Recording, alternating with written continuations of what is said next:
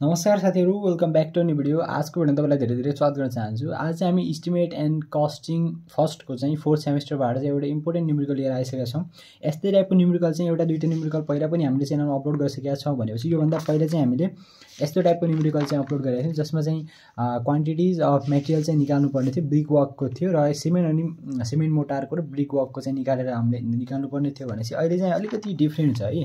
के भनेको छ त भनेपछि calculate quantities of materials required for following items of work भनेको छ। कुरा चाहिँ निकाल्नु पर्ने चाहिँ त्यही छ, तर के भनेको छ 50 cm थिक फाउन्डेसन भनेको छ है। यहाँ थिकनेस दिएको छ फाउन्डेसनको, पीसीसी पनि दिएको छ 1:3:6। त्यहाँ मोटार थियो, यहाँ पीसीसी दिएको छ। पछि एग्रिगेट पनि होला 6 भनेको 0.95 मिटर, वाइड पनि विड्थ पनि दिएको छ र 42 मिटर लङ पनि दिएको छ, लेन्थ पनि दिएको छ भनेपछि यहाँ थिकनेस पनि दियो, विड्थ पनि दियो, लेन्थ पनि दियो र पीसीसी पनि दिएको छ भनेपछि सेम है। त्यो भन्दा पनि झनै सजिलो छ, त्यस्तो चाहिँ नसोच्नु होला। अहिले सबभन्दा पहिले चाहिँ टोटल भोल्युम भी निकाल्नु पर्ने हुन्छ है। टोटल भोल्युम भी निकाल्नको लागि हामीसँग भोल्युम भने के हो त, त्यसको फर्मुला के हुन्छ, length into breadth into height हुन्छ। हामीलाई त्योसँग त त्यो फर्मुला त हामीलाई थाहा छ भनेपछि अब यहाँबाट लेन्थ कति दिएको छ त त्यो हेरौँ है। अब लेन्थ के भनेको छ 42 मिटर लङ भनेको छ। 42 मिटर भनेको छ भनेपछि लेन्थको चाहिँ हामीले यहाँ कुनै पनि चेन्ज गर्नु परेन, 42 जस्ताको त्यस्तै भयो किनभने मिटरमै दिएको छ। ब्रेथ कति दिएको छ त हामीलाई, अब 0.95 मिटर, विड्थ अथवा ब्रेथ भनेको सेम है। 0.95 दिएको छ भनेपछि 0.95 मिटरमै दिएको छ भने 0.95 मिटर भयो है। त्यसपछि हामीलाई 50 cm थिक फाउन्डेसन भनेको छ है। यता 50 हैन 15 cm थिक फाउन्डेसन भनेको थिकनेस भनेको हो, थिकनेस अथवा हाइट भनेको सेम है। लेन्थ ब्रेथ हाइट भनेको सेम हो। इन्टु अब 15 राख्दा त भएन, सीएम छ भनेपछि यसलाई मिटरमा चेन्ज गर्नु। मिटरमा कसरी गर्ने त यहाँ हेर्नु होला, 15 डिभाइड बाइ 100 गरेपछि 0.15 मिटर आउँछ है। 0.15 मिटरमा आयो।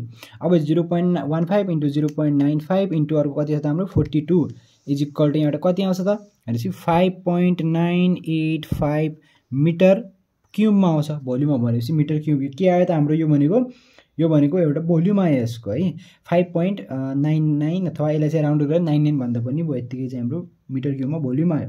अब यसको के गर्ने त हामीले ड्राई भोल्युम निकाल्ने है।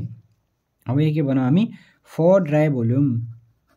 ड्राई भोल्युम निकाल्नको लागि के गर्ने त भनेपछि यसको हामीले 50 देखि 55% इन्क्रिज गर्ने है।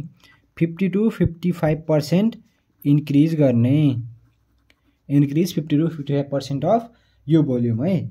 अब के गर्ने त ड्राई भोल्युमको लागि चाहिँ देयरफोर अब ड्राई भोल्युम निकाल्नको लागि dry volume is equal to अब यहाँ हेर्नु होला है। अब 50 यो 5.985 जस्ताको त्यस्तै छ। त्योमा के गर्ने त, त्योमा कति जोड्ने त हामीले 50 देखि 55% इन्क्रिज गर्नु भनेको कति हो त 0.5 भन्दा भयो, अथवा 50 डिभाइडेड बाई 100 गरेको भएको 0.5 आएको है। फेरि यहाँ 50 डिभाइड बाई 100 गरेको 0.5 आएको। यसलाई केसँग मल्टिप्लाई गर्दा इन्टु 5.985 सँग मल्टिप्लाई गरौँ है। यति गरेर हाम्रो कति आउँछ त भ्यालु भनेपछि यतिलाई मल्टिप्लाई गरेर यो जोड्दाखेरि हाम्रो यता भ्यालु आउँछ 8.99 मिटर केमा त ड्राई भोल्युम भनेपछि मिटर क्युबमा होला भनेपछि यो ड्राई भोल्युम पनि यताबाट आइसक्यो है। अब हामीले के गर्ने, टोटल पार्ट निकाल्ने। किन निकाल्ने टोटल पार्ट भनेपछि यहाँ पहिला हेर्नु होला है, total part of mix portion भनौँ, total part of mix proportion है।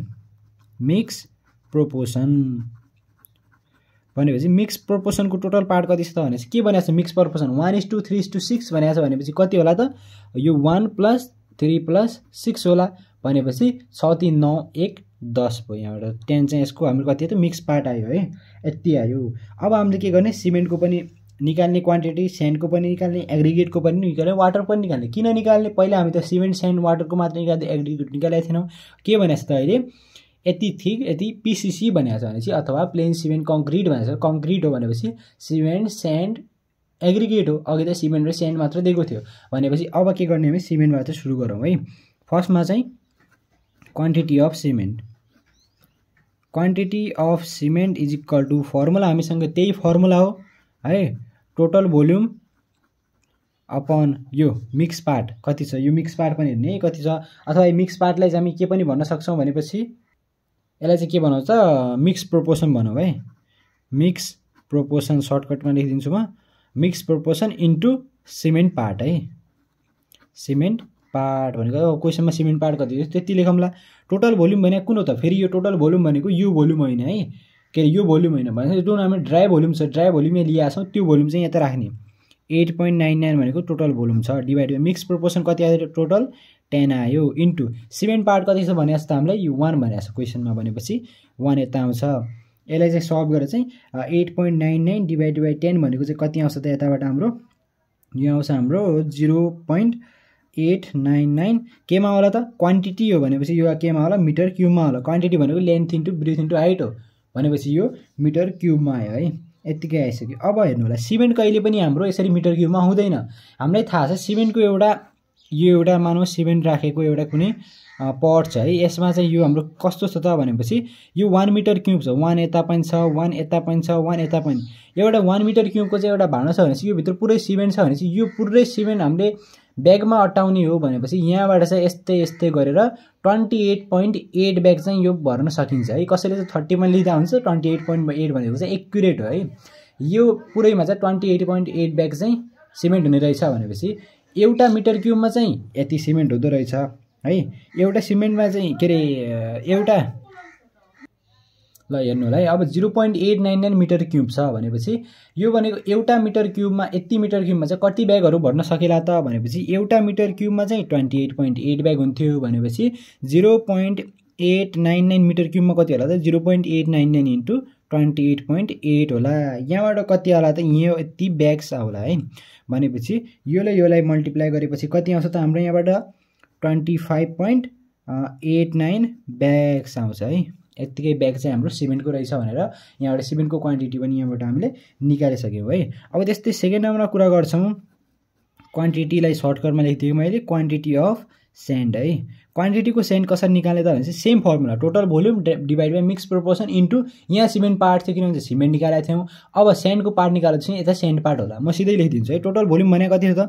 8.99 छ total dry volume divide by 10 त सेम हुने हो इन्टु सिमेन्ट स्यान्ड पार्ट कति छ त 1:3:6 मा 3 भनेको स्यान्ड हो भनेपछि इन्टु 3 इज इक्वल टु यो डिभाइड बाइ यो इन्टु 3 गरेर चाहिँ 2.697 मिटर क्युब चाहिँ हाम्रो के आयो त स्यान्डको पनि एउटा क्वान्टिटी आइसक्यो अब सिमेन्ट स्यान्ड निकालिसक्यौं अब एग्रिगेट निकाल्ने है अब थर्ड नम्बरमा जाउँ हामी अब क्वान्टिटी अफ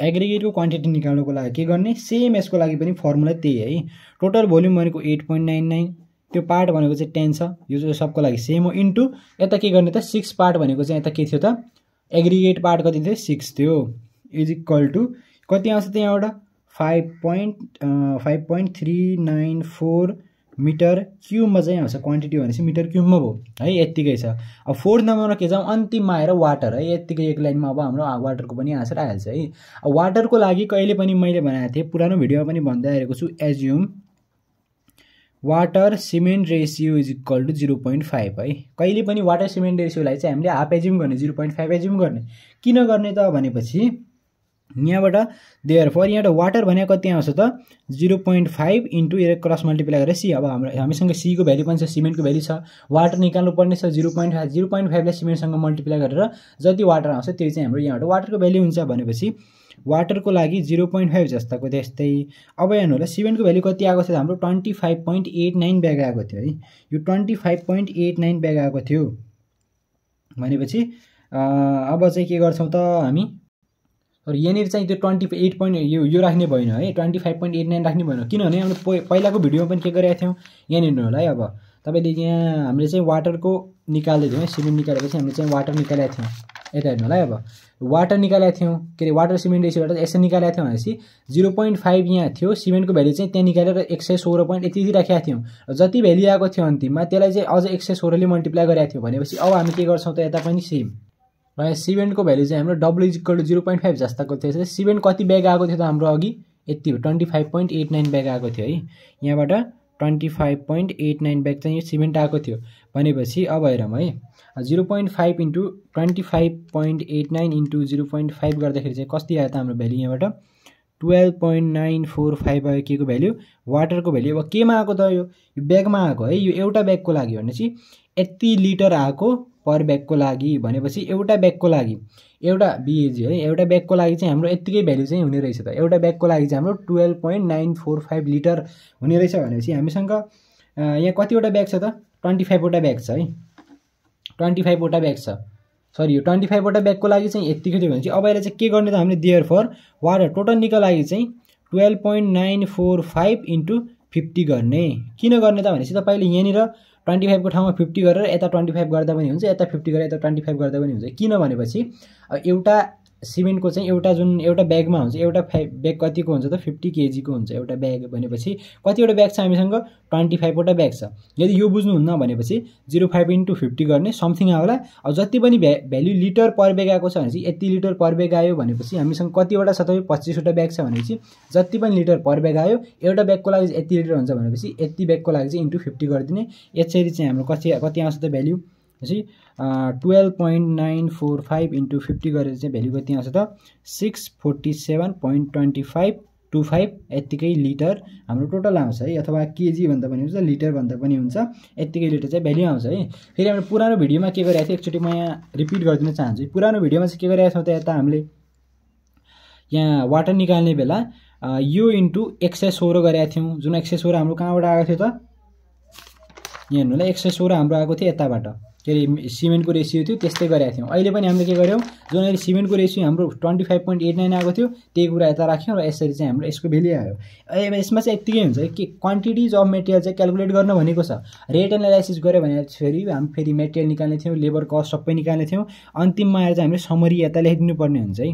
यसको समरी अहिलेसम्म हामी के निकाल्यौँ भनेर यता मेटेरियल गरेर अनि यता चाहिँ क्वान्टिटी गरेर त्यसपछि हामीले के निकाल्यौँ त सिमेन्ट, स्यान्ड, त्यस्तै एग्रिगेट र अन्तिममा हामी के निकालेका थियौँ वाटर पनि निकालेका थियौँ र कति निकाल्यौँ यसरी चाहिँ हामीले यता ल्याइदिने। सिमेन्ट चाहिँ हाम्रो 25.89 ब्याग थियो ब्याग, अनि यो चाहिँ 2.697 ब्याग थियो, त्यस्तै यो चाहिँ 5.394 ब्याग थियो, सरी यो चाहिँ मिटर क्युब थियो है, यो पनि मिटर क्युब नै हो ब्याग त यसमा ए मात्र निकालेको थियौँ। यो चाहिँ 647.25 लिटर थियो भनेपछि यसैका साथ यो आजको भिडियो पनि हाम्रो सकिसकेको छ है। तपाईले भिडियो मन पर्यो भने कमेन्ट गर्न नबिर्सनु होला, लाइक गर्न नबिर्सनु होला, सब्स्क्राइब पनि गरिदिनु होला च्यानललाई। आजको लागि चाहिँ यति नै। Thanks for watching and take care.